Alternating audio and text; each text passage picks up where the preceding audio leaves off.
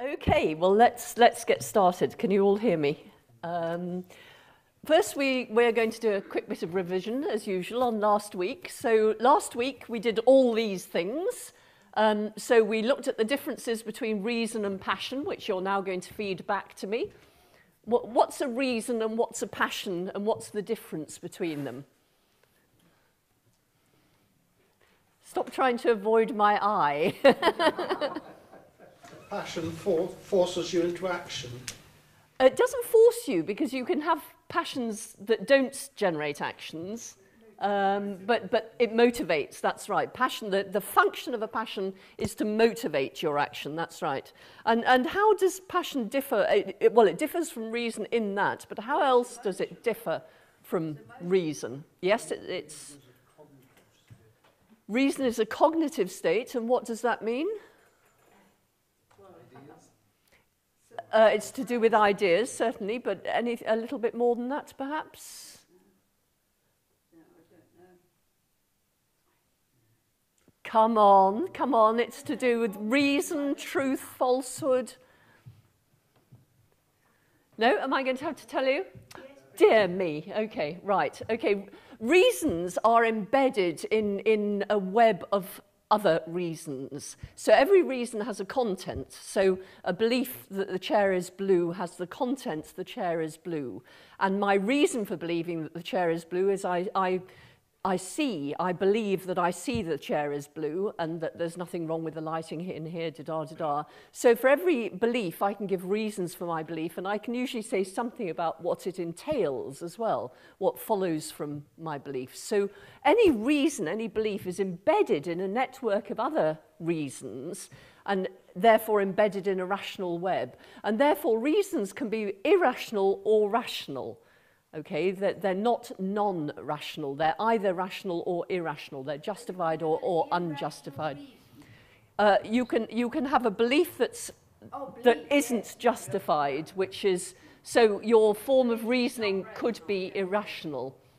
But passions, if you like, passions are more pro-attitudes towards beliefs.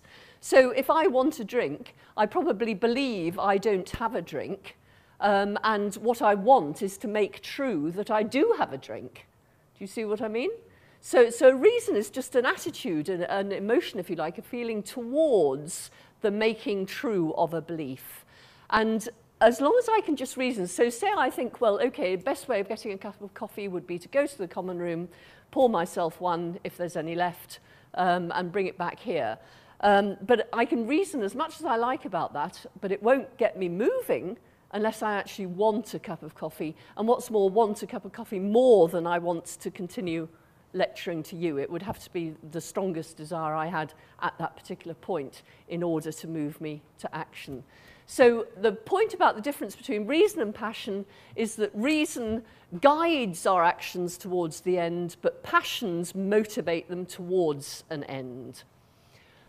So that was, we also looked at there at the roles played by reason and action in the production of action. So both reason and passion are implicated in the production of our behaviour, but they're implicated in different ways. Reason guides, passion motivates. Hume says that reason is the slave of the passions, by which he means that no belief, no reason can either prompt an action or oppose an action, because of course opposing an action is also itself an action. To suppress an action is every bit as much of an action as to act itself. So Hume says reason is the slave of the passions because reason can neither oppose or propose an action. All it does is inform us about the consequences of our actions if we choose on the basis of our passions to perform them. We looked at the implications of this view of mind for Aristotle's ethics. Can anyone tell me what at least one of those implications is? No. So what did Aristotle think?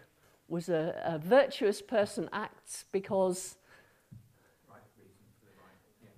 Okay, that's right. He acts for the right reason. So he knows what the right thing is, he does the right thing, and he does the right thing for the right reason. Now, if Aristotle's saying that reason must overcome passion in the production of action before it can be a moral action, then it looks as if Aristotle's theory and Hume's are quite different, because Hume's saying that reason can never overcome passion in the production of action. So if Aristotle's right to say that moral action is action in which reason overcomes passion, and Hume's right to say that reason never overcomes passion, it looks as if there might never be moral actions. If all actions are performed in order to pursue the end of a passion of mine, of something I want, then in what sense can my actions be called moral? That's one of the implications. We also looked at Hume's positive views on the nature of morality. So if you remember, so far we've got his negative views. He's saying what morality isn't. But of course, actually, if you do think that morality is that an action must be born of a passion, then there really does seem to be a bit of a problem for morality, which is surely other-related rather than self-related. If all we can do is act on our passions, what makes our actions moral? Some of them, because we do like to think that some of our actions are moral. Can anyone tell me what Hume's positive views on morality were? It's a bad week, isn't it, this week? Well, never mind, we might get you going in a minute. This is only a true judge can exercise the discretion. Good. He talks about true judges and he talks about stable and general perspectives. So our passions are little more than pre-moral deliverances of sympathy. So we hear a child crying and we think, oh, this is terrible, a child is crying. And we think that whatever caused it to cry was wrong. But as we get older and learn about vaccination and the fact that children need discipline and the fact that sometimes they cry when you take away from them the bit of poison they're about to eat and things like that, you start to learn that actually it's not quite as simple as you might initially have thought, and that our pre-moral deliverances of sympathy need to be educated before we can be deemed to be acting morally. So a moral action is an action performed by a true judge, one who has educated his passions and who is adopting a stable and general perspective on the issue. Okay, that was a little bit of revision. Now this week we're going to be learning about Kant, and this is what we're going to look at. I'll leave you to read that.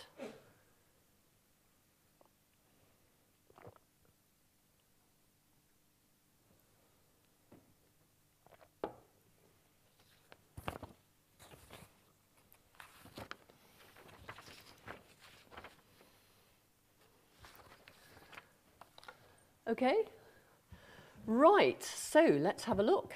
A deontologist believes that the right action is the action that's performed because it's required by the moral law. Okay, now that's a slight advance, isn't it, on Aristotle and Hume. What did Aristotle say the right action was? Action will be performed by a virtuous person. That's right, that the right action is the action that would be performed by a virtuous person, which we thought, at least initially, wasn't very helpful. And then Hume said that the right action would be the action performed by a true judge adopting a stable and general perspective. Again, perhaps not hugely useful. But here we're told that the right action is the action that's performed because it's required by the moral law. Well, okay, so long as we know what the moral law is, this is looking perhaps a little bit more helpful. But there are different types of deontology depending on different accounts of the moral law, of what counts as the moral law. So anyone who believes that morality consists in obeying the Ten Commandments is a deontologist, because they believe that morality is law-governed and that the laws that govern it are the laws of the Ten Commandments. So if you believe that the Ten Commandments are to be obeyed, then you are a deontologist. You believe that the right action is the action that's required of you by the moral law, and that the moral law is encoded in the Ten Commandments. Can anyone think back to week 1? Goodness, if you can't remember last week, how are you going to manage this? Okay, think back to week 1. we looked at different types of relativist and absolutist, didn't we? What would be the type of absolutist who, well, actually, any of them would be deontologists, but what would be the nearest one to a deontologist who embraced the Ten Commandments, do you think? But to only believe the Ten Commandments, right? Nothing else. That wasn't one of the absolutists, but do you remember I talked about lower order absolutism? So do not lie, tell the truth, keep promises, etc. If you're a lower order absolutist, then you believe that the moral law is encoded in the rules that we follow generally in society. If you're a particularist, of course, you reject any claim that any moral rule is an absolute. Okay, but we'll see that there are deontologists of other kinds in a minute, but you've got the idea, I think, of what a deontologist is. The most famous deontologist is Immanuel Kant. I mean, I probably should say arguably there. I wonder if there are, but I think that's a reasonable claim. Immanuel Kant, who lived from 1724 to 1804. Kant believed that an action that's motivated by passion can't be moral for that very reason. He thinks a passion-driven action is by definition not moral, which is where we were getting at before when we were saying actually Hume's got a bit of a problem, because we generally don't think of an action that's performed to satisfy a desire of our own as a moral action. And yet Hume believes that every action is performed in order to satisfy a desire of our own. Okay, so Kant disagrees with Hume, but he also rejects Aristotle's view that happiness, or eudaimonia, which, as you know, is only very, with great difficulty translated as happiness, but Aristotle thinks that happiness is the purpose of our existence, whereas to Kant, what's important is that we're worthy of being happy, and we can be happy without being worthy of being happy, and we can be worthy of being happy without being happy. So the two things are different, and Kant disagrees with Aristotle on that. So Kant believes, and this is where we've got to understand that Kant is agreeing with Hume on a lot of things, and in particular, he agrees with Hume on every action except moral action.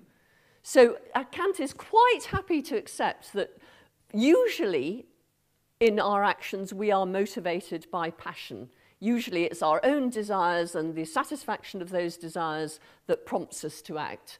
But, he says, moral action cannot be like that. That can't be moral action. And if an action is motivated by passion, then for that very reason, it isn't moral. Okay, so he thinks that all our actions are performed for one of two reasons. And the first one is the Humean one. Okay, we perform an action in order to achieve an end that we find desirable.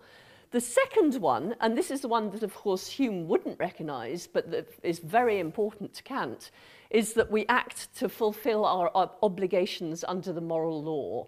And he talks about it as reverence for the law. In Kant's eyes, we acquire virtue when we acquire reverence for the moral law. So we need to learn more about what that is. So acts we perform to achieve an end we find desirable are motivated by what Kant calls inclination, but Hume would call passion. So if I talk about inclinations, you can, I mean, there are differences, but for all intents and purposes for this lecture, we can think of those as passions. And for Kant, that means they're not moral.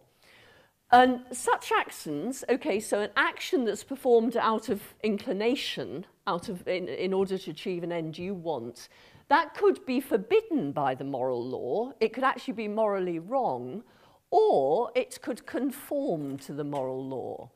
Okay, so it wouldn't necessarily be an immoral action that you would be performing out of inclination.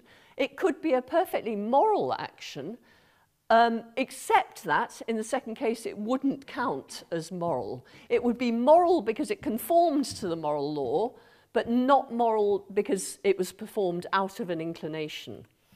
So, I've said that before. So, as you can see, Kant believes with Aristotle that an action can be virtuous without the agents being virtuous. So an act can conform to moral law, but without being moral, without the agent acting morally in performing that action. So we've looked at what makes an action not moral, not immoral, but not moral. An act can only be a moral action, according to the Kant, if the agent performs it because he believes it's required of him by moral law. So to perform this sort of action, the agent puts all his inclinations, all his passions to one side. According to Kant, when faced with a requirement, a moral requirement, something you should do out of your duty under the moral law, all your inclinations fall to one side. They should do anyway. I mean, they'll still be there. They don't disappear. You don't stop wanting to kill your little brother or something like that. You carry on wanting to kill your little brother, but you see that the moral law says you mustn't, and your inclination falls away. It doesn't actually motivate an action. And when an agent puts his inclinations to one side, what he's doing is he's manifesting a good will. And for Kant, this is hugely important. In fact, it's the most important thing. The only thing to Kant that's good in itself is a good will. So the first question was, what about if I have an inclination to obey the law? Okay, and the second question was, what if my inclination tends me to want to perform an action that the moral law requires as well? So there are two motivations, if you like. There's the motivation to obey the law, and there's the motivation to satisfy my own inclination. What happens then? What would Kant say about that action? Okay, we'll answer both those questions in a minute. So, our actions are moral. So going back to the idea of a good will, the only thing that's good in itself, according to Kant, is a good will. And our actions are moral only insofar as our intentions are good. Okay, so our intentions must be to obey the law, and our act must conform to the moral law. So do you see we're getting back to something very Aristotelian here? Not only must we obey the law because that's what the law says. We must know what the right action. We must do what the law demands of us, and we must do it because the law demands it of us. Do you see how we're getting to something really quite Aristotelian again? Was that a question I saw? Well, I was going to ask whether Hume would actually disagree with the second one.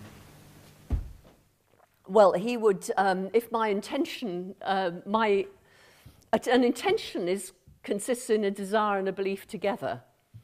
And it's the belief that would make it good for Kant.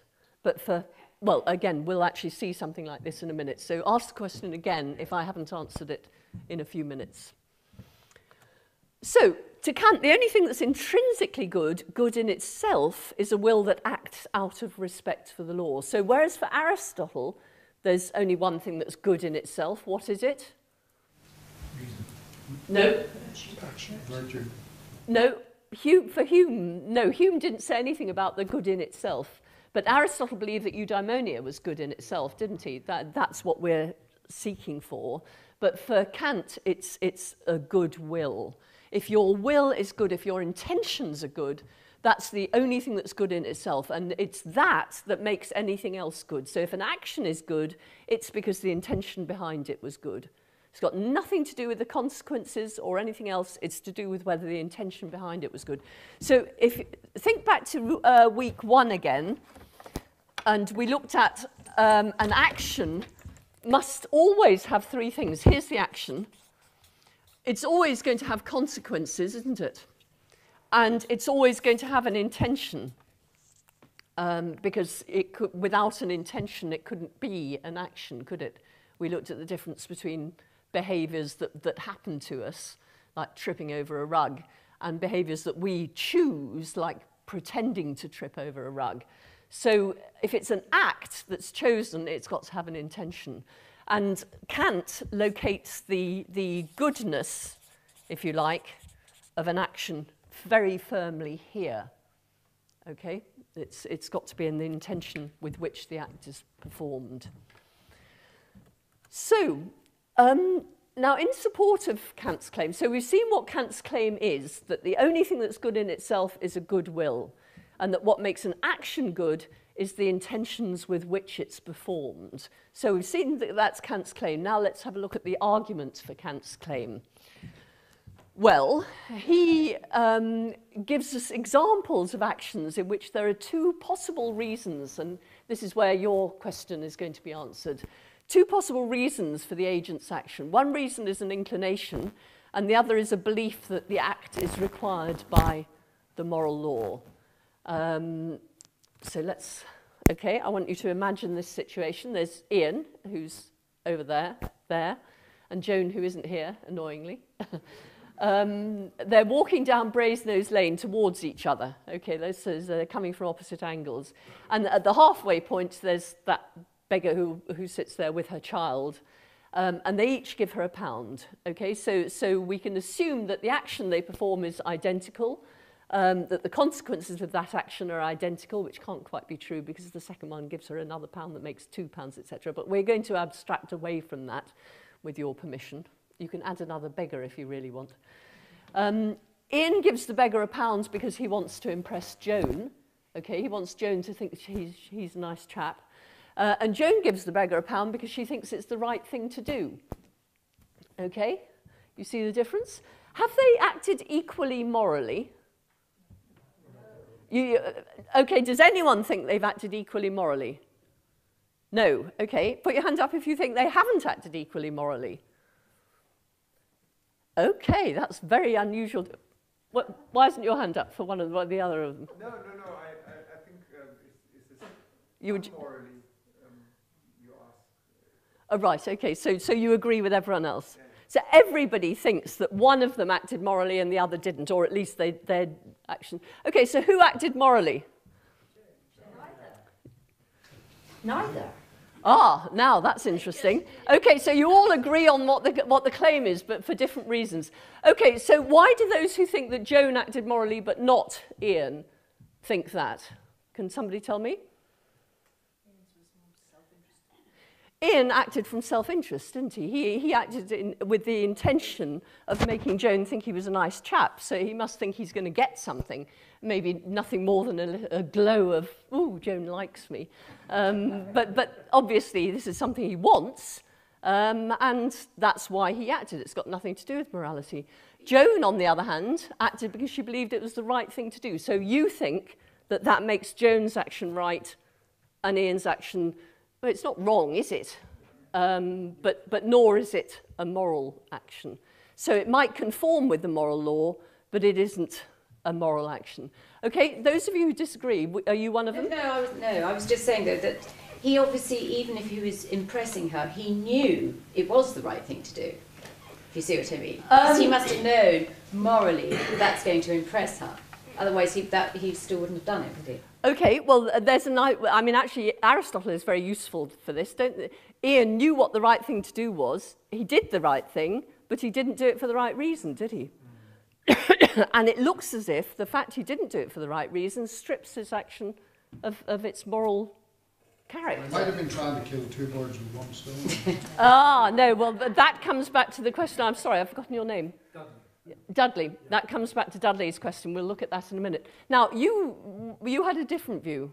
Well, Joan is fulfilling her own desires. Ah, because she wants to act in accordance with the moral law. Well, didn't Kant say even if it happens to coincide, that doesn't, because she's fulfilling her own desires? No, he absolutely doesn't say that. What he says is the action is only moral if it's done out of the desire, out of reverence for the moral law, because you believe it's the right thing to do. And Joan believes, notice this isn't a passion, this is a think, this is a belief. She believes it's the right thing to do. Now, we might get back in a minute to what you claimed about, but you wouldn't believe you should do the right thing unless you wanted to do the right thing. Can I postpone that again until we get to that point? Because I definitely will address that question. Okay, but would you agree, given that Joan was doing the right thing? Well, I don't know what moral law she's looking to. Well, but it... know a bit more It doesn't matter, does it? Because if she does it because she believes it's the right thing to do, then she's satisfying Kant's condition for doing the right thing, isn't she? Well, I'm thinking about Tony Blair and the war and, you know. Well, I tell you what, can we put your complications on one side for a minute? I hope we'll leave time for questions in which we can deal with things like that. But all we've got is a claim at the moment. We haven't even looked at what the moral law is. What we've looked at is the claim that the only thing that's good in itself is a good will, and that therefore actions are only good if they're performed out of the goodness of a will. In other words, if the intention of the person performing them was right. And the intention, to make it right, what the intention has got to be is that the action is in accordance with the moral law. So if we leave aside complications as to what the moral law is, we can say that whereas Joan acted, Kant would say rightly, Ian didn't, because Ian acted out of a passion. Can we accept that? We don't know what the moral law is yet. We haven't looked at it. We will look at it in a minute. Okay, we've answered that. So Kant would say that although Ian's action conforms with the moral law, it isn't a moral action. And that was because it was performed to fulfill an inclination of Ian's, his desire that Joan should think he's a nice chap, rather than out of reverence for the law. And this is a very important point here. Kant is not saying that if we're inclined to perform an action, that action can't be morally right. Okay, so Dudley, this is your question here. So here's an action A. I always leave the black pen in the wrong place. So here's an action A that conforms to the law. And here's an inclination to perform A, or a passion to perform A, okay? And here's a belief that A accords with the law. Now, Kant is saying that that action will be moral if it's performed for that reason rather than that reason. He doesn't mind at all if you have an inclination to perform the action that is, as a matter of fact, right.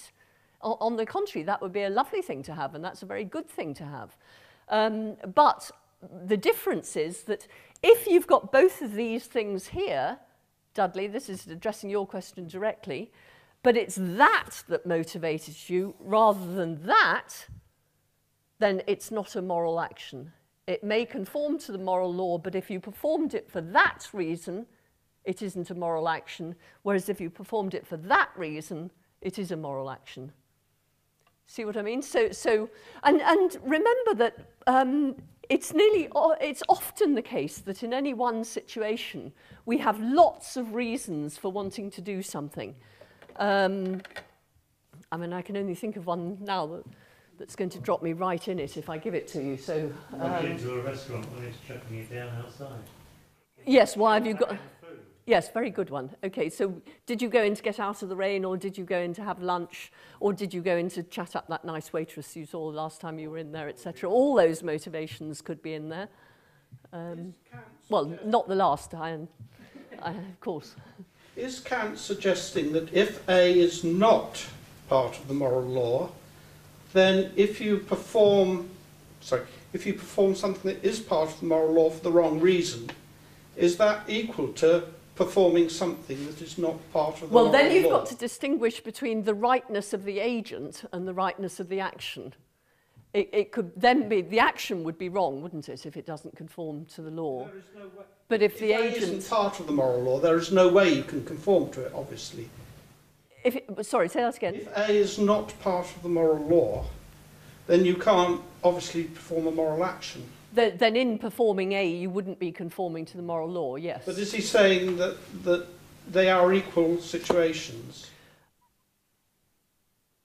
I don't know what you mean by... if you perform an action A that does conform to the moral law and you perform it because it conforms to the moral law, then that's you are to be praised and your action is to But be if praised. you perform an action that conforms to moral law for the wrong reason, Then your action is to be praised, but you are not.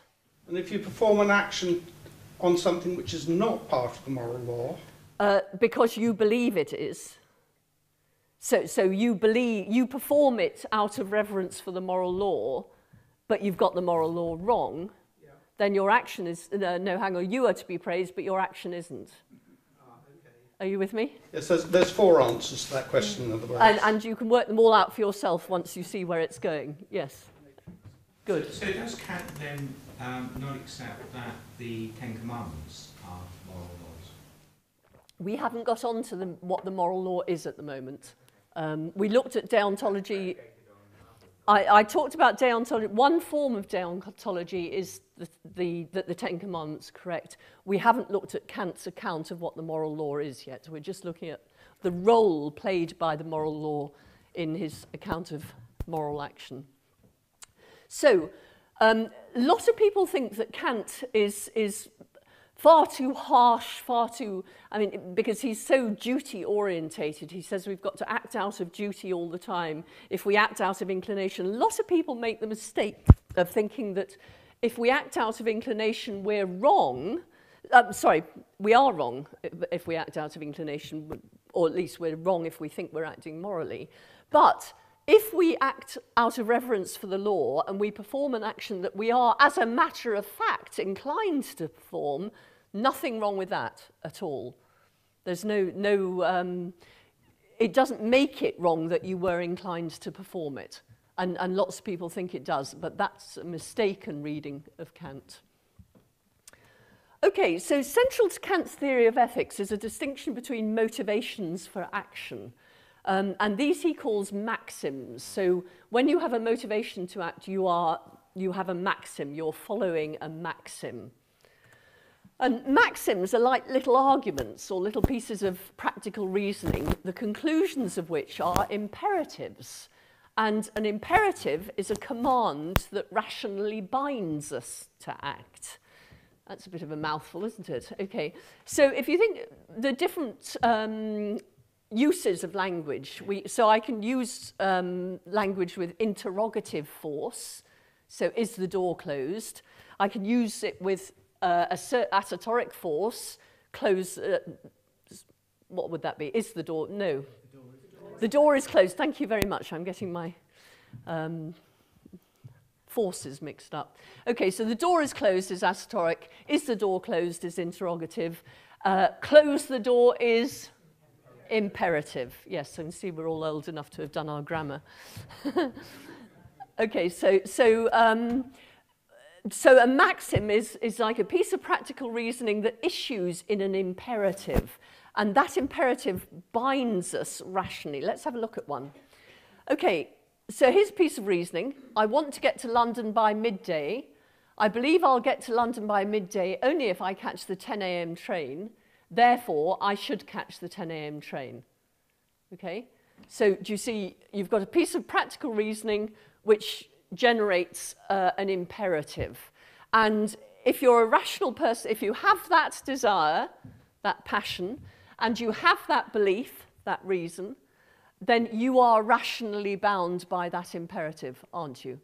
And so when you see that it's 9:30 or by, and that's going to generate more imperatives, because if I've got to catch the 10 o'clock train, I've got to leave home by 9:30, and that's going to generate more passions. I want to leave home by 9:30, and the minute the clock turns to 9:30 and you see it, you're out of that door. And that's what it is to be bound by an imperative, bound by reason, by an imperative. So we're rationally bound by this conclusion if we have the desire expressed in the first premise and the belief expressed by the second premise. Any questions about that? Because that's a rather important part of the presentation. Okay, now the imperative we just looked at is conditional. It's conditional upon our having that particular desire. If we lose that desire, then we're no longer bound by that imperative, are we? So if we go back here, well, I did want to get to London by midday, so somebody says, well, why aren't you leaving? Look, it's 9:45, you should be gone, shouldn't you? And if you say, well, I decided I couldn't be bothered what time I get to London, immediately you've lost that desire, and that imperative no longer rationally binds you, does it? It's a loose cog in your motivational forces. So it's conditional upon your having that particular desire. If you lose the desire, you're no longer bound by that imperative. And that's why this imperative is called a hypothetical imperative. It's hypothetical on your having that desire and that belief. Notice if you lose the belief, you would also not be bound by that imperative. Do you see that? Okay, so that imperative is conditional upon your having both those things, and it's hypothetical in that if you have that and if you have that, then you're bound by that. But if you lose one of those, the imperative also loses its force. So it's a hypothetical imperative. And here is another piece of reasoning, and this piece of reasoning is absolutely central to Kant's moral philosophy. I recognise it's morally right to keep promises, therefore I should keep promises. Now, Kant says that here we're again rationally bound by the conclusion, but the conclusion isn't conditional upon our having any desire. Notice we've got here a belief, a cognition, a cognitive state. I recognise that it's morally right to keep promises, and it entails directly an action, doesn't it? An imperative. Therefore, I should keep promises. No desire is needed here. That's what Kant says. Now, this is where your question becomes very important. But I'll just before I deal with it, I want to say that imperative, the one we've just looked at, is called a categorical imperative. It's categorical because it's not binding hypothetically on any desire. You don't have to have any desire at all. All your desires, all your inclinations just fall out of the picture. If you believe that it's right to keep promises, then you're going to believe that you should keep promises. You don't need a desire at all, according to Kant. So that's a categorical imperative, and it binds us solely in virtue of our capacity for reason. Doesn't bind us by dint of any inclination that we might have. But I bet you're all thinking, or at least you're thinking, hang on, there's a premise missing. Okay, what's the premise? So go back to the categorical imperative. Okay, does anyone think there's a premise missing? I desire to act morally, yeah. Yep, I desire to do the right thing, I desire to act morally, I desire to obey the moral law or something, that's exactly your question, wasn't it? Okay, so let's look at what Kant would say to this.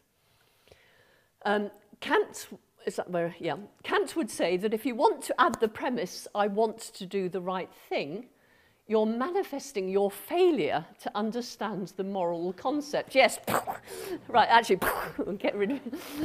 Right, no, this is a failure in your moral understanding. What you're implying that you might not want to do the right thing. And in implying the possibility of not wanting to do the right thing, you demonstrate that you simply haven't understood what the right thing is. So we can look at the development of the moral thought, moral concept in looking at this. A lot of 10-year-old children, apparently, I'm told, believe that it's right means you must do it or mummy will catch you, or you must do it or a teacher will catch you, or something like that. They don't have an understanding of right that goes further than that. So in a situation where mummy won't catch them, or the teacher won't catch them or something, then there's no reason not to do it. Which is why, I mean, Hume would talk about, has he gone now? Sorry, I've forgotten your name. Helen's son was here earlier, but I think he has gone. But you see, I mean, I suspect we've all, maybe if we remember back that far to ourselves, we can understand having that sort of moral concept. That's 90% of the population, that is. Well, Okay, we may not all be as cynical as Erica, but it is certainly true that there are lots of adults who still have the moral concept that is normal for 10-year-olds to have. So, but I'm prepared to bet that if I were to leave my purse here, most of you in this room wouldn't pinch it, not because you might be caught, but because you'd think it was the wrong thing to do. And so do you see what Kant's saying here? He's saying that actually if you've really understood the moral concept itself, right and wrong, you couldn't not want to act on them, and therefore you can't want to act on them either. It doesn't make sense. It's one of those dual concepts, like, I mean, you can't have the concept of truth without having the concept of falsehood, can you? You can't have the concept of blue without having the concept of another colour. You've got to have at least one other colour in order to have the concept blue. Right and wrong would be similar concepts. So the thought would be, if you've really got the moral concept, the concept right, as opposed to one of these pre-moral concepts that children have or people who haven't developed morally have, then you couldn't want to do the right thing, because that would imply that you could not want to do the right thing. And that immediately shows you that you're operating with the wrong concept of morality. So that's Kant's answer to that. So let's have a closer look at this, because this is the absolute core of Kant's moral philosophy, and it's very important to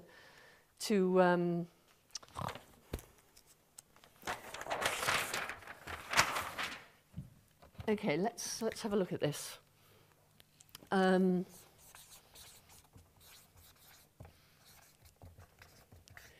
If I say, I believe it is right to keep promises, does this entail, as Kant thinks, therefore, I should keep promises?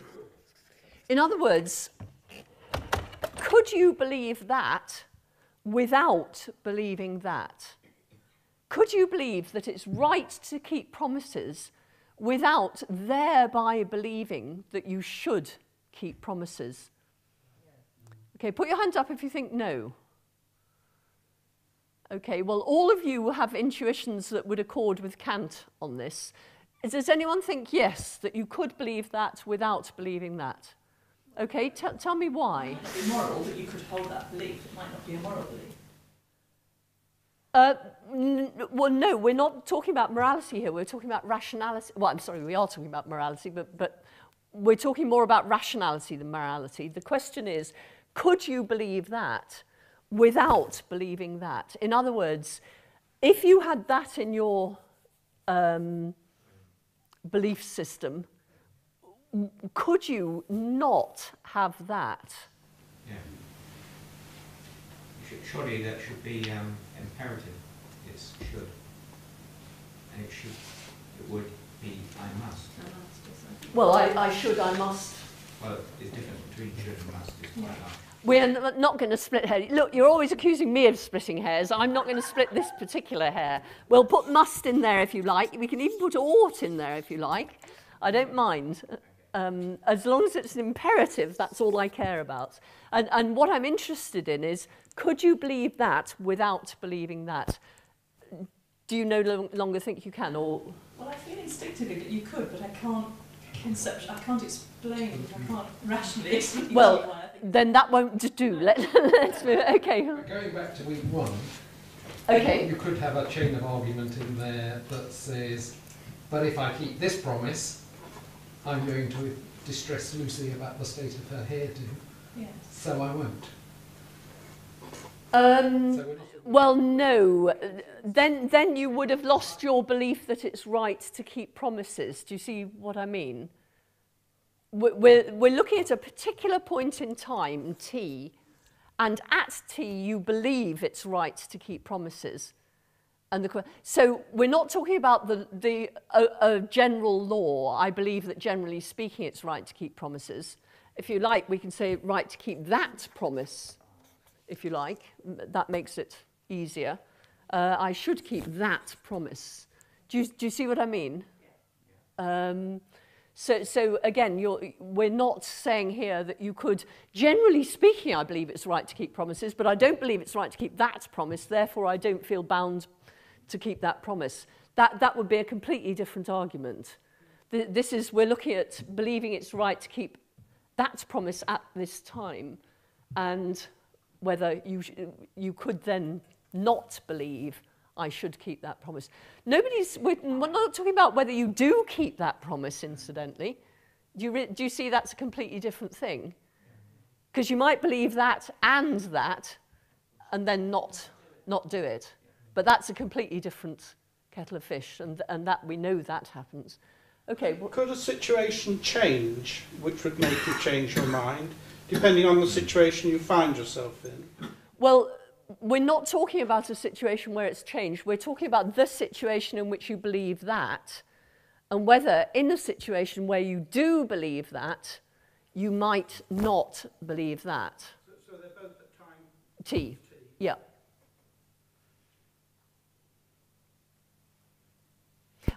So if somebody says to you, I believe lying's wrong, but that doesn't tell me that I shouldn't lie. I mean, of course I can lie consistently with believing that lying's wrong. I mean, is that consistent? Could you believe that something's wrong and yet believe you have no reason not to do it? This is the core of it. Could you believe that something's wrong? So we're using the moral concept here, wrong. Could you believe that something's wrong and yet not feel that you had reason not to do it?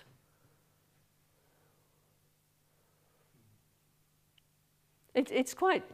Does the context have a bearing? Well, the context has a bearing in that we're talking about, as long as you have that belief, you must have that belief. But the two contexts may be different. You may believe it's right in one context, but not necessarily in another. Well, no, we've just been through that. We're talking only about if you believe that, not... 1 minute you believe that and 1 minute you don't. We're talking about the only situation we're talking about is the one in which you do believe that. And the question is, doesn't that therefore entail this directly?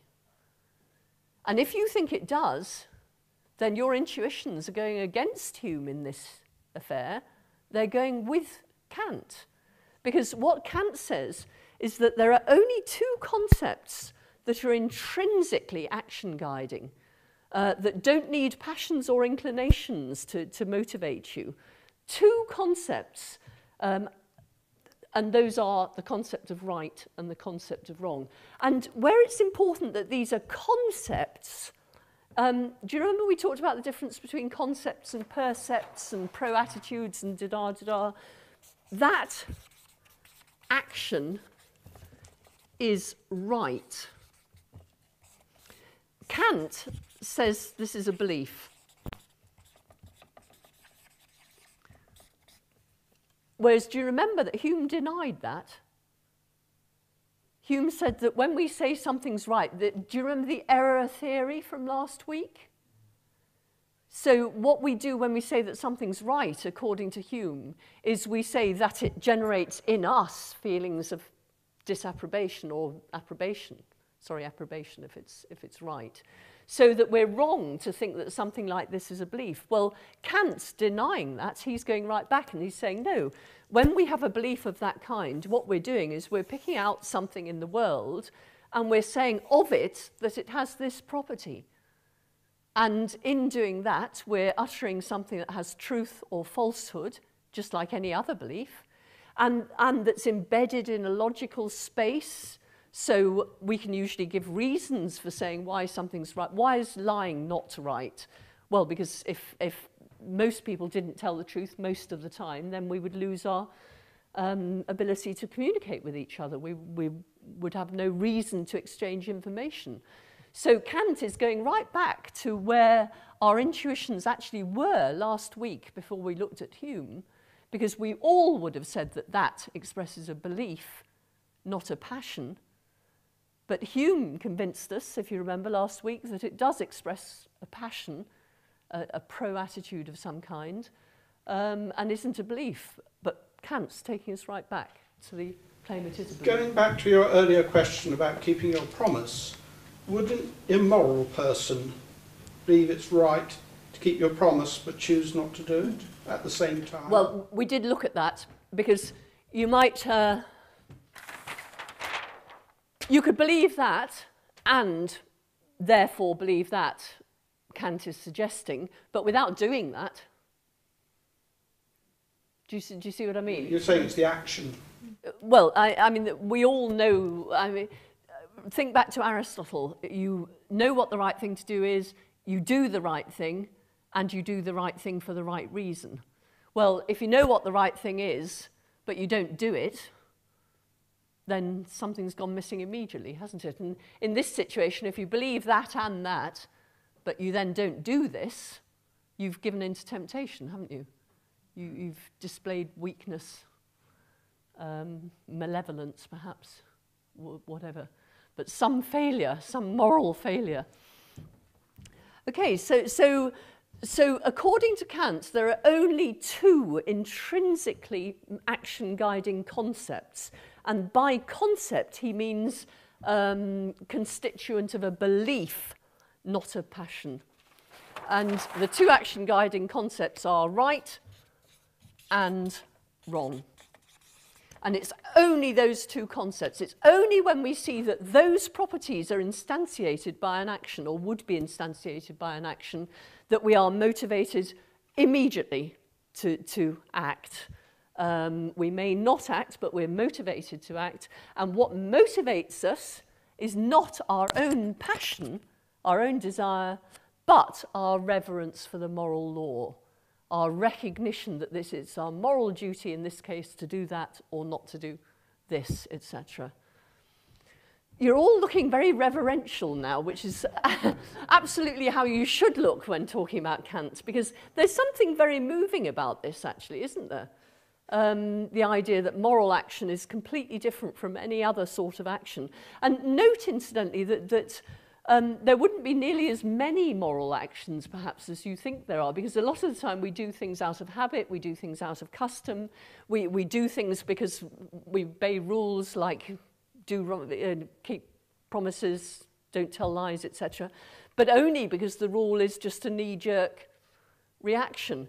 In Kant, you are only acting morally when you actually act because you see that an action is right, or you suppress an action because you see it would be wrong. That's the only time you act morally, because then, and only then, you act out of reverence for the law.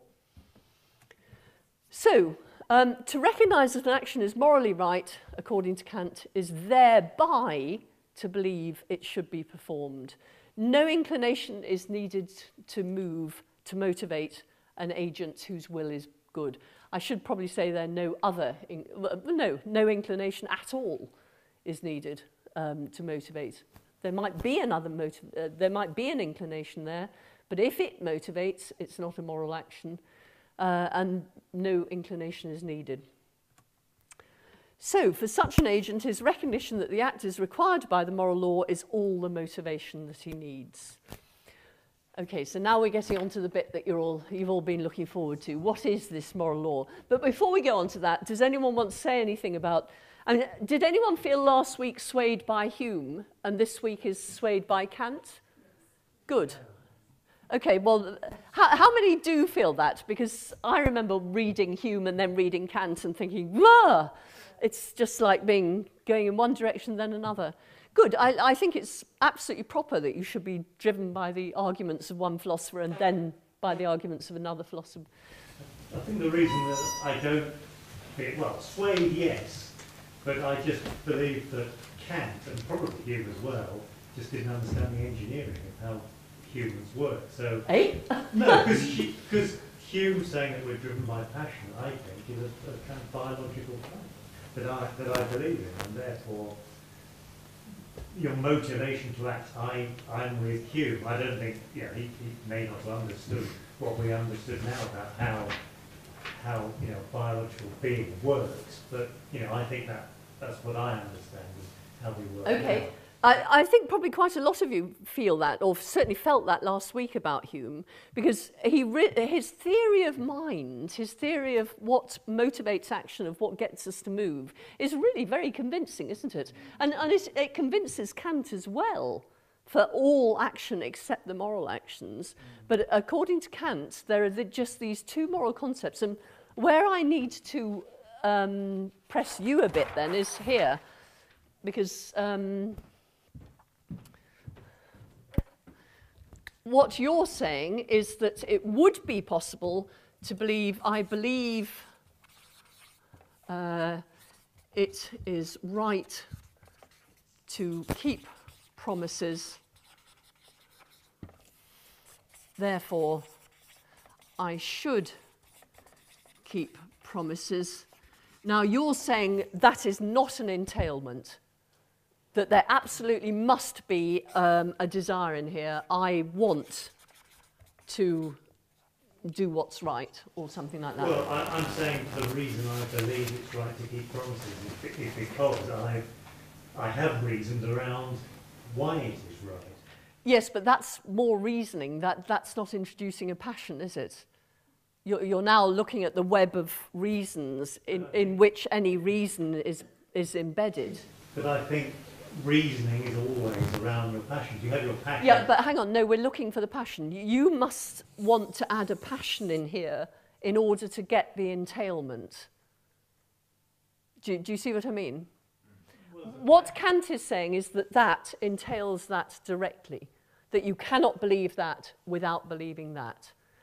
And the only reason you'd believe that, the only reason you'd deny that is if you think that can only entail that if you have a desire in there. But I wouldn't deny it. I mean, I think...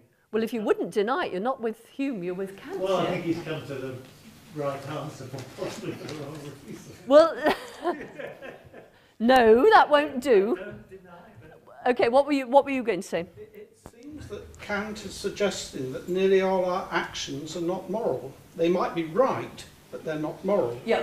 Because we don't necessarily think about... I'm trying Absolutely. I'm trying to think in the last week of what action I might have performed that I could class as moral because I've thought that I'm doing it for the right reason. And maybe there wouldn't be many of them, or indeed any of them. Yeah. And actually, I don't think there's... I think that's probably situation normal, because actually morality only really kicks in, doesn't it, when we're really in a situation... I mean, when we think we know what to do, when we're on autopilot and you know, the girl at the till gives us too much change and we look at it and we think too much change and we tell her, well, actually, no, that's possibly quite a good... I mean, why would you do that? I mean, you do that in order to impress her or to impress the people in the queue? Or... But if you... Okay, if it's automatic, then it's not because you see that it's required of you by the moral law. But think back to the last time you really had a real moral dilemma.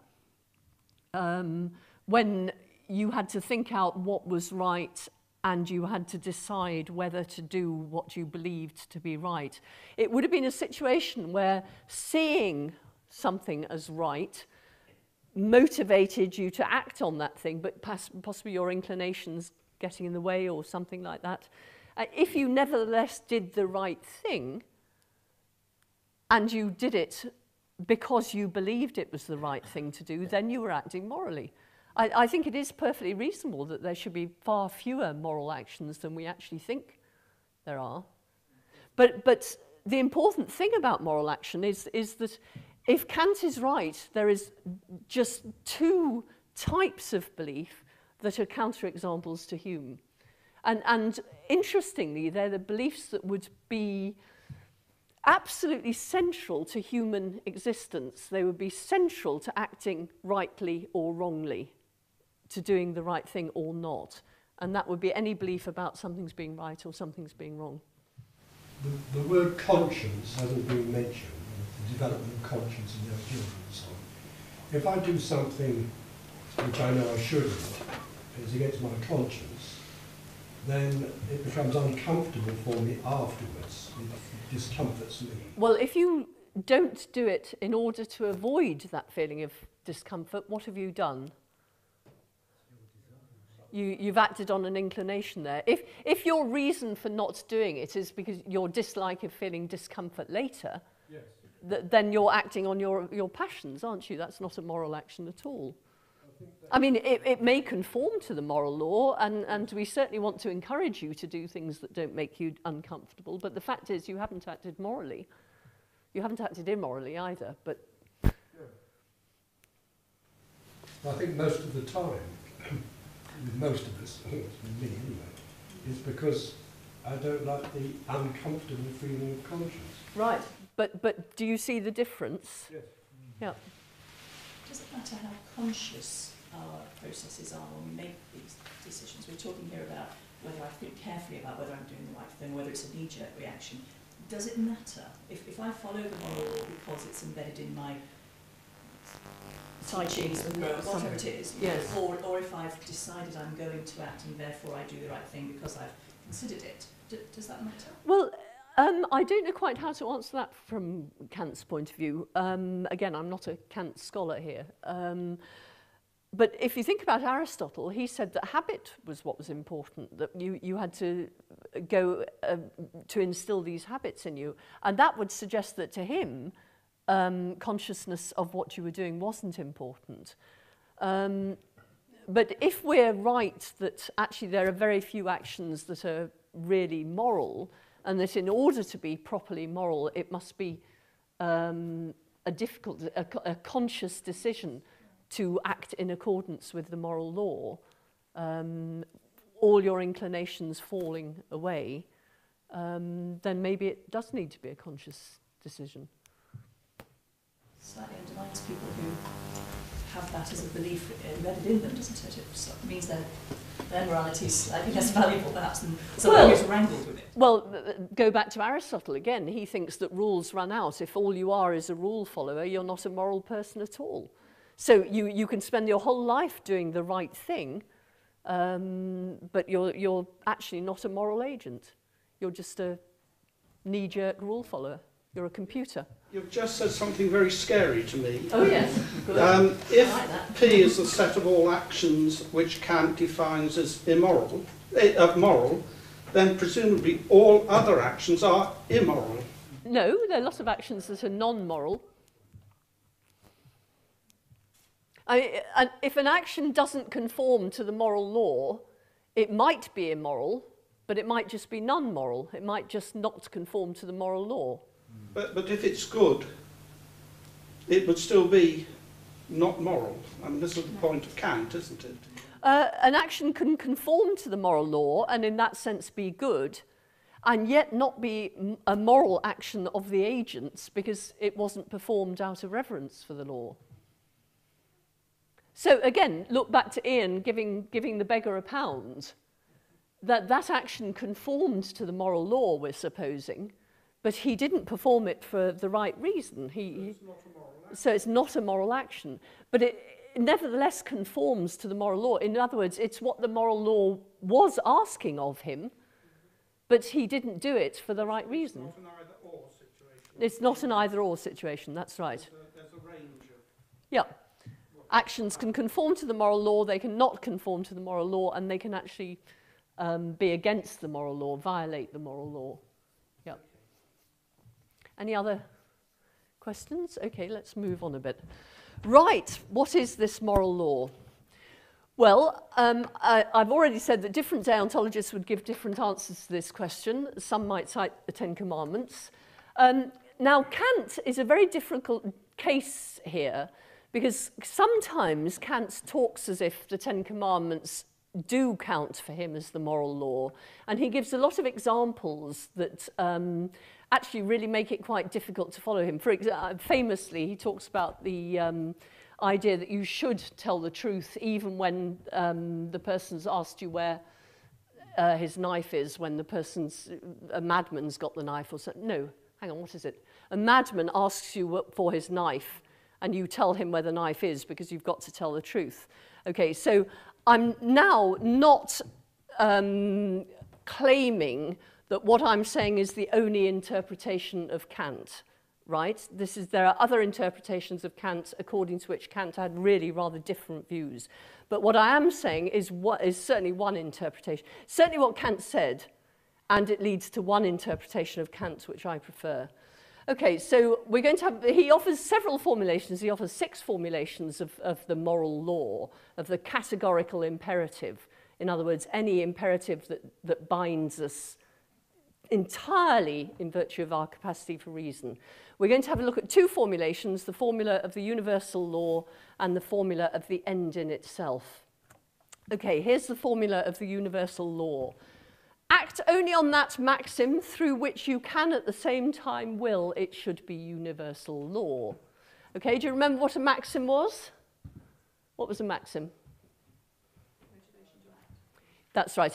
It's a rule on which you're currently acting, or the reason you're currently acting. So act only on that maxim through which you can at the same time will that it should be universal law.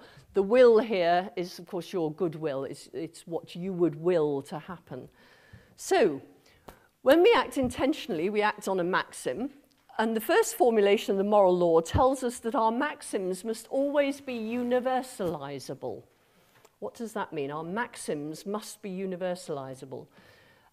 It means we should ask of all our possible maxims, what if everyone were to act on this? What if everyone were to do this? Now, it's very important that we get this question right, because the question is not, what if my doing it were to cause everyone else to do it?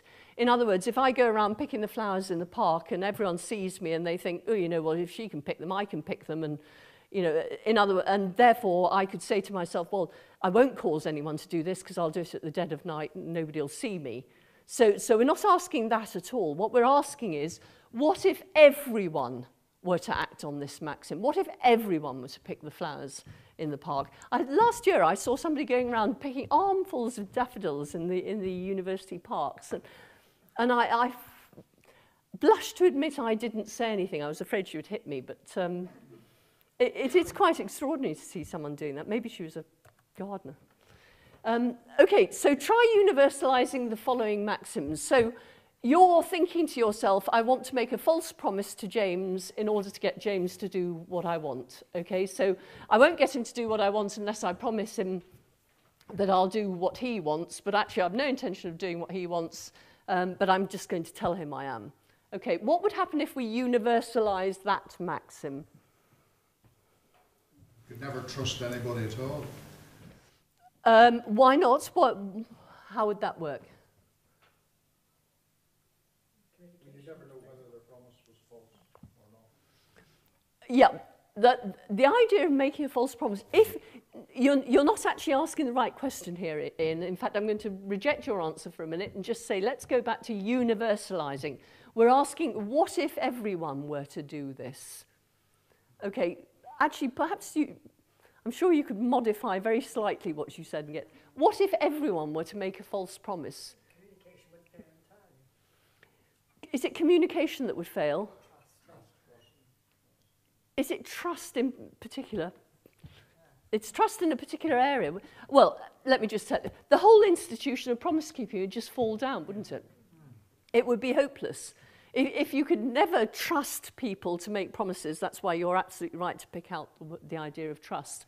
There wouldn't be any point in making a promise. And the point of making a promise is that it changes your reasons for acting in a situation, doesn't it? I mean, there are big promises like marrying somebody, and there are smaller promises like I'll come to your party. And incidentally, notice that we can get out of promises. If I promise to come to your party, but then on the way I've come across someone who's just been run over and I've got to take them to hospital, I know that that's a situation in which breaking my promise is a perfectly acceptable thing to do. But if I think, well, actually, I promised I'd go to the party, but I really don't feel like it, that's not an acceptable reason, is it? So you're putting yourself in the position of the person to whom you make the promise and say, would this be an acceptable situation? But if everyone were to make false promises, then promising just wouldn't be an institution, would it? It would just fall down completely. And what would we lose then?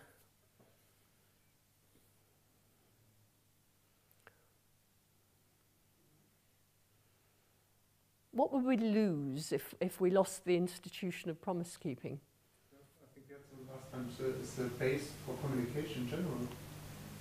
I'm not sure promise keeping is truth telling is the basis for communication, but promise keeping is not quite the basis for communication.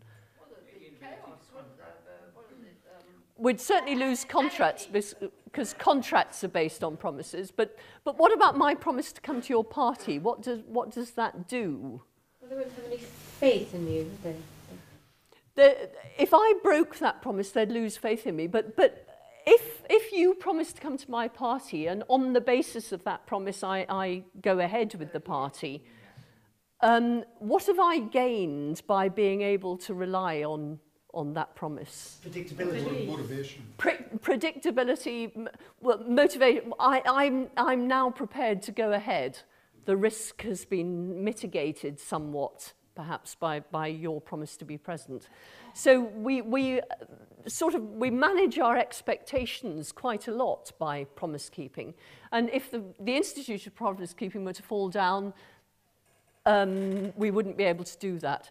And so if you universalize the maxim on which you would act then, I'm going to make a false promise, you would see that it's the wrong thing to do, isn't it? It contradicts the moral law. It would lead to a very bad situation. So you can't universalize that maxim.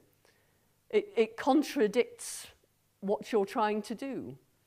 What about this one? I refuse to help James because I don't feel like helping him. Not in the mood.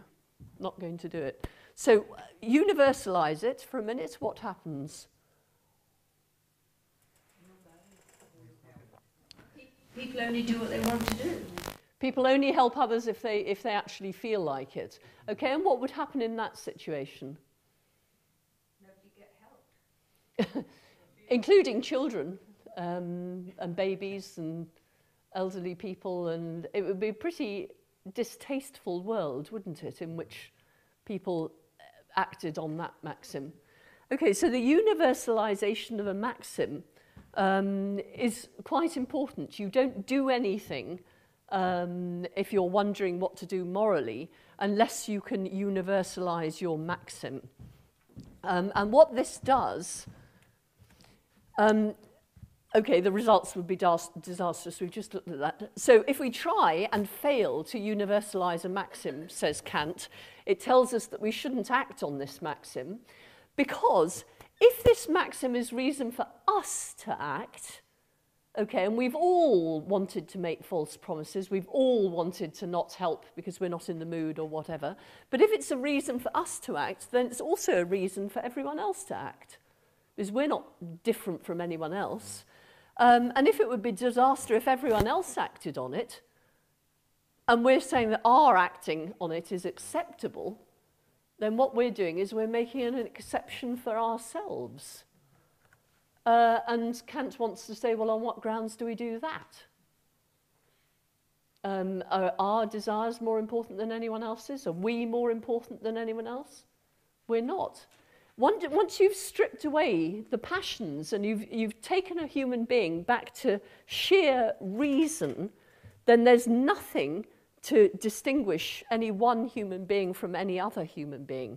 What distinguishes us from each other, according to Kant, is our inclinations, our desires, our passions, what we want to do, not just in the next 10 minutes, but with our life and da-da-da-da. If you take us back to our rational nature, then we're identical.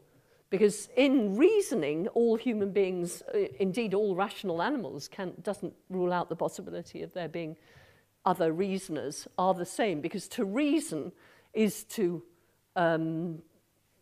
look at the rational relations between our beliefs in the way we were looking at before. So if we're identical where it comes to reason, but we can see that we have reason to do this on this particular occasion, then so does everyone else have reason to do it. And if everyone else doing it would be bad, so we don't want anyone else to do it, then this is reason for us not to do it as well. So the formula of the universal law tells us that we should act on a maxim only if we can consistently recommend that everyone placed as we are placed should do the same thing.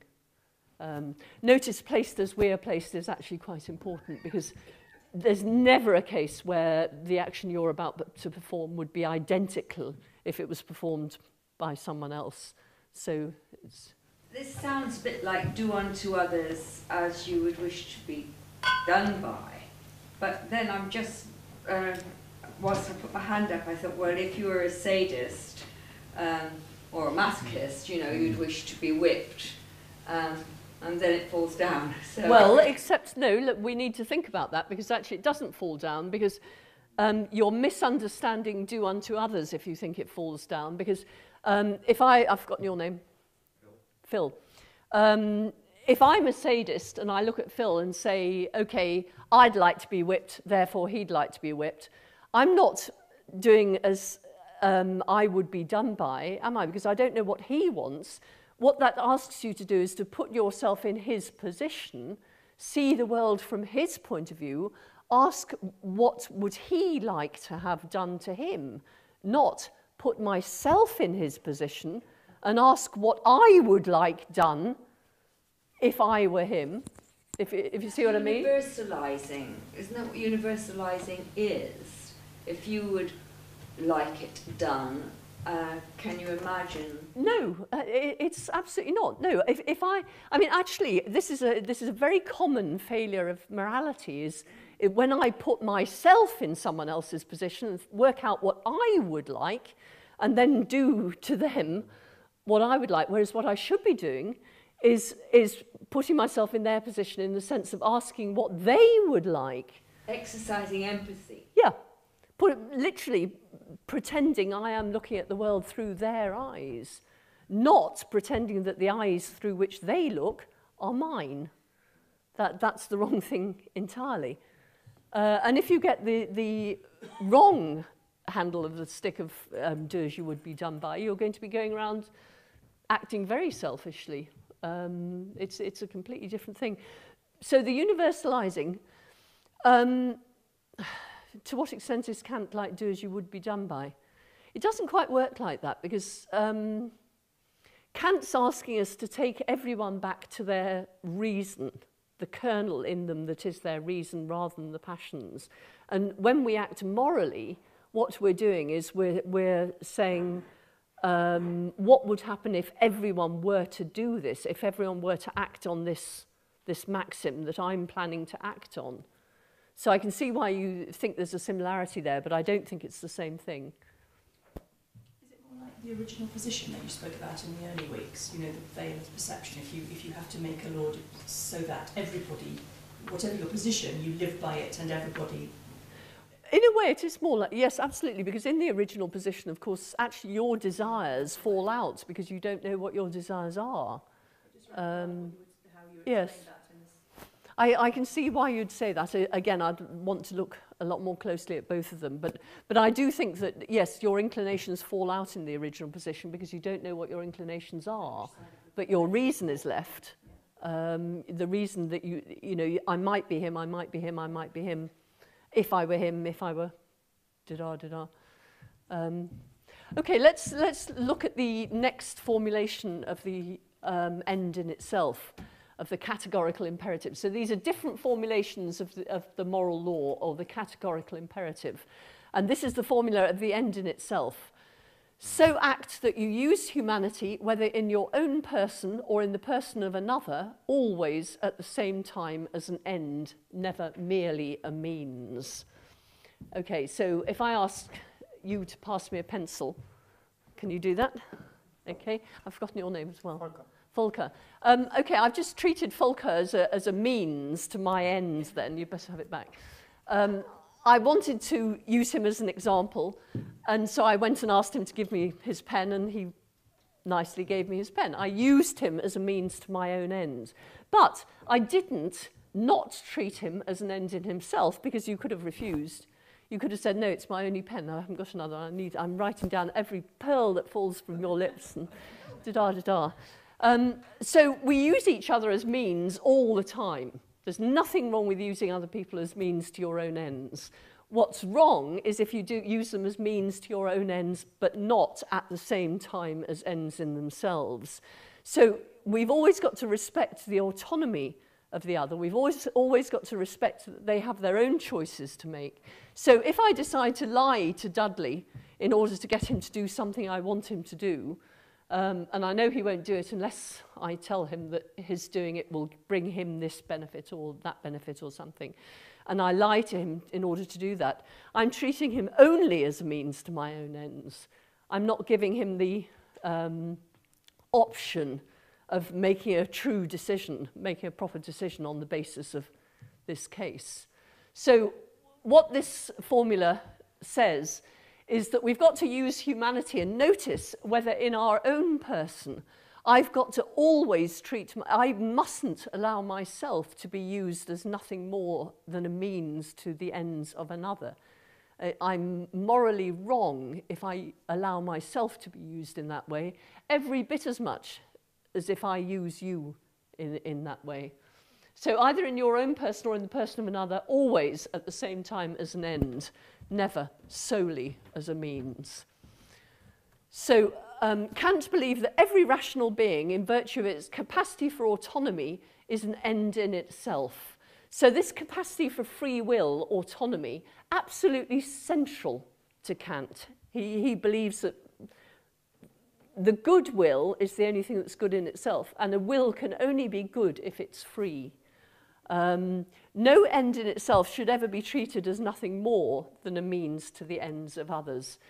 Now, only human beings are known to be rational, but perhaps dolphins, elephants, Martians, etc. are also rational. And as far as Kant's concerned, it doesn't matter. It's not what is rational that counts, but that it is rational. So whatever is rational is bound by the moral law in exactly the same way. So if animals are rational, they too are bound by the moral law. If Martians are rational, they're also bound by the moral law. And we have a duty to treat them as ends in themselves. Reason and freedom are linked. We might not have brought this out before, but a being who acts for reasons is a being who must choose between reasons. Because every time you act, there are lots of different reasons for acting, aren't there? You could do this, you could do that, you could do the other thing. And if you've got lots of different reasons for acting, then you must choose one of those reasons. And so to be rational is to be free. Similarly, a being who chooses his actions, there must be a reason for which he chooses them. So rationality and freedom go together, which is actually why some determinists deny the capacity for reason. So there's a group called the eliminativists who think that we're not rational, we don't have free will, that there's no intentions. They actually think there's no minds. I think we won't go into that too deeply. If we believe that animals aren't rational, does that mean that we don't have to behave morally towards them? Kant believes that animals aren't rational, and he therefore believes that they don't have rights. They don't have the right to be treated as ends in themselves. But he doesn't think that that means we don't have duties towards them. So the fact that animals don't have rights doesn't mean we don't have duties. So no, we can't treat animals in any way we like, even though they don't have rights as far as Kant is concerned. So, okay, reason and freedom go together. To believe oneself to be able to choose freely how to act, and we do believe that of ourselves, even if we're determinists, we have a lot of trouble not believing that we are free to act. It's almost certainly to believe that one has the right to choose how to act. If I start interfering in your right to choose how to act, you'll get quite pissed off with me quite quickly. Because actually all of us feel that we have the right to choose how to act. On pain of inconsistency, therefore, to see another being as rational is to see them also as having the right to choose how to act. So if your capacity for free, your right to choose how to act is based in your capacity to choose how to act, your capacity for reason, then you must also recognize in every other rational being a similar right. If your rationality confers on you a right, how can you withhold that from any other rational being? So to believe that rational beings have the right to choose for themselves how to act is inconsistent with treating other rational beings as nothing more than a means to your own end, though it is consistent with treating them at the same time as a means. Do you remember, as I said before, you can treat them as a means whenever you like, as long as you're also treating them as an end in themselves. So the difference between Hume and Kant lies in whether moral judgments like this is right and this is wrong express passions informed by a stable and general perspective on the world, or beliefs about what is required of us by the moral law. And Aristotle believes that the final end of a human being, an end we can't achieve without virtue, is happiness. But Kant believes we can attain happiness without fulfilling our obligations under the moral law, and even without exercising reason. Actually, Kant's quite funny on this. Kant is not often funny, but he is funny on this. He thinks that actually somebody who's rational and who's always exercising reason is sometimes less likely to be happy than somebody who isn't. Somebody who just lets their reason flow is more likely to be happy, he thinks, which Aristotle would... but then, of course, we've got to remember that for Aristotle, happiness is such a bad translation, so, etc. So, it's not a very satisfactory happiness, non-rational and, Well, so Kant even suggests that one who doesn't exercise reason, I've just said that. So for Kant, what matters is not whether or not we're happy, only that we're worthy to be happy. To be properly human for Kant is to be worthy to be happy, whether or not we are happy. Wouldn't it be similar to what Aristotle claimed, a lifelong process to be worthy of happiness? Well, actually, when you take into account what Aristotle meant by happiness, again, I think you end up with Kant perhaps not being so very far away. I mean, I hope you've noticed that actually the more you understand about these philosophers and the theories, the less far apart they seem. I mean, I'm not saying for 1 minute that you can conflate them all, because you can't. There are very, very specific differences between them, and they can't all be right. But actually, it's very interesting to see on what they agree and on what that tells us about morality. Kant thinks we can only be worthy of happiness if we exercise reason and fulfill our obligations under the moral law, which is rather similar to Aristotle. We've done all that. Okay, so I think that's okay. Who are you tending towards? I also just want to tell you something else. Kant believes we only have 2 duties in life. One is to create the happiness of others, and the other is to create our own moral perfection. And he says, and this is another time when he's quite funny, he says, actually, most of us go through life doing the opposite. Trying to create our own happiness and others' moral perfection. And actually, if you think about it, that is so right, it really is. But it's also quite interesting to look at those 2 duties as the only duties that the moral law requires of us. Okay, so who are you tending towards? Put your hands up. Aristotle? Oh, Hume? Okay, Kant. Oh, Kant's winning. Okay, these are the questions, yes, exactly, till next week. These are the questions that you might want to have a look at, see whether you can answer, just to check on your understanding of this week. There's the reading for next week, and that's it.